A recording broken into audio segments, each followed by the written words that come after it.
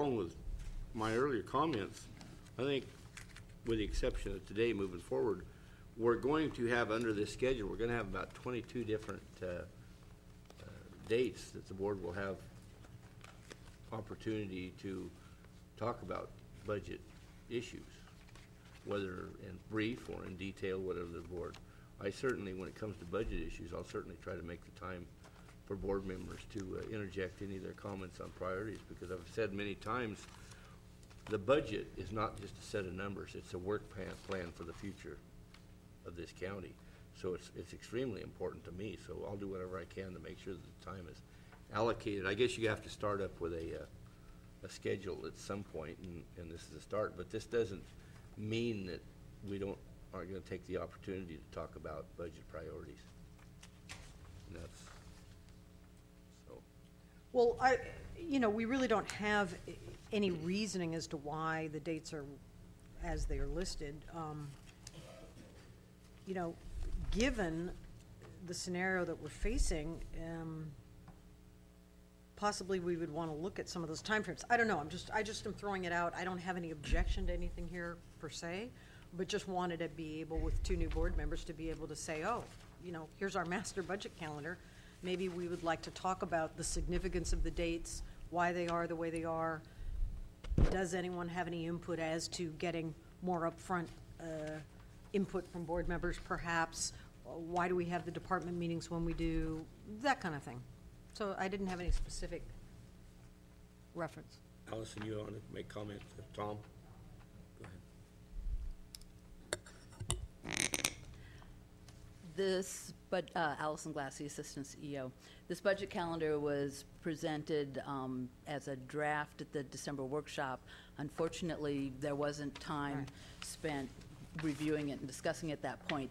It is consistent with the action plan that was also presented on a draft basis in December. So I think that I would suggest having those discussions together. We can certainly go over it now if you want, or we can, you could schedule time on the 13th to go over it. But there are reasons why the dates were picked. It's synchronized with the workshops. And we believe that we truly have front-loaded it for getting the board involved as quickly as possible. The February 23rd date, which is the first workshop, we're expecting to be a very substantial workshop that will take more than just a half day. And the timing of that is related to, that's when you get your mid-year budget information. So until we have all of that, and it takes a while to close out for the calendar year for December. So February 23rd is when you get all that mid-year information, and that's when you have your first discussion around board priorities. So that's a really pivotal workshop, and we are going to be putting a lot of effort into bringing an array of information that you would want there. So that's kind of the first piece of it. But I think the other piece you have to look at is the CEO is scheduling the budget officer reports every week now, so that there will be, brief or longer updates depending on the information on every meeting basis leading up to that. So that's just the first part of it. I don't know if you want to go through it now, and Jennifer can assist with that, or you can schedule the discussion some other time. So, Jennifer, you stood up, you want to say something? Okay. Good afternoon. My first time addressing the board today. Jennifer Wyatt, Deputy CEO. I guess I just wanted to add to that in general, these dates are picked because of the timing of being able to put presentations together, doing the supplemental documents, the timing of the state budget. We understand that right now this is unprecedented, and I was going to talk about that today with my update to the board. It's unprecedented on some of the actions that are being taken at the state level. Therefore, we're going to be in constant influx of kind of changing our calendar to meet the state's actions that they do.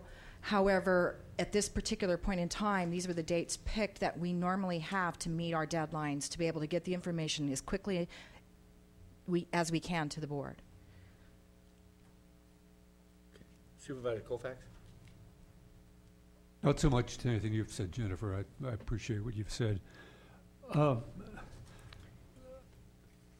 I don't think we should be, as supervisors, responding to this. In other words, what's happening in the CEO's office, what's happening in putting together the budget and so forth, is something that is an internal department responsibility. I don't know at what point we're going to look at drug and alcohol issues, but I also would not be interested in seeing when we're going to talk about what drugs, how much alcohol, and so forth over the next year. That's a departmental issue. Bring the items to us at the appropriate time.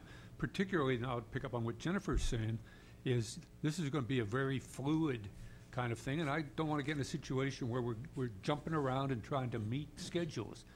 I see this as setting up a schedule as to at what time does the ship sink, okay? What time do you take out, get everybody off the lowest deck and steerage and work your way up to first class?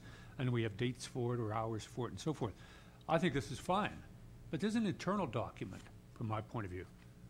We don't get month-long advances on virtually anything, and when we have the materials ready and when it's ready to be presented to us, fine. But this kind of detailing of where we'll be on March 4th, on March 11th, 16th, 26th, what happens if we don't? What happens if we don't? What if I say, oh, I thought it was going to happen on April 7th? That's something that's worked out between the chair, clerk of the board, and the relevant staff. It's not something that supervisors need to take. I think this is kind of a level of micromanaging, or implicit. It's not micromanaging, it's pseudo-micromanaging. And I'm just saying here that this kind of scheduling is fine, but it's not something for the supervisors to be concerned with. Stuff comes forward, we have an idea of when and how it comes forward, and be adaptable, be flexible. I think what I'm getting at here is we have to have a certain degree of flexibility. And this document may look very ancient and very irrelevant as the folks in Sacramento and at the federal level do a whole bunch of things that really severely impact our budget. So information is fine, but it's of the kind that information noted, thank you. Okay? May I respond Sure. to that? And because I know other board members wish to speak. This doesn't sound right, but historically, we have shared the kind of work calendar with you that the executive office has followed.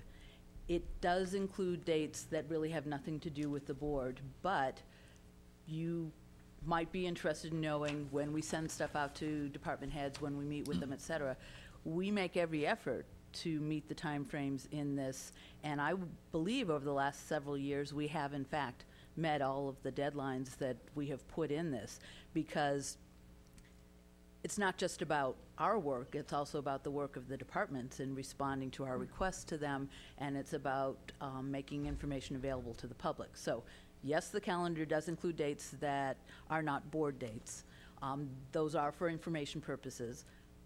Traditionally, we have brought the full calendar to you, though, for your adoption, and it's kind of the kickoff, if you will, of the new budget process, and at the same time, you formally designate the CEO as the budget officer and all of that, which is all kind of prescribed in the state code around how we address it. I see in being flexible and dealing with the state stuff is that we may add sessions, not that we would necessarily move stuff around. And the dates that are in here that relate to the board, those workshop dates are also on the action plan, which we were going to bring forward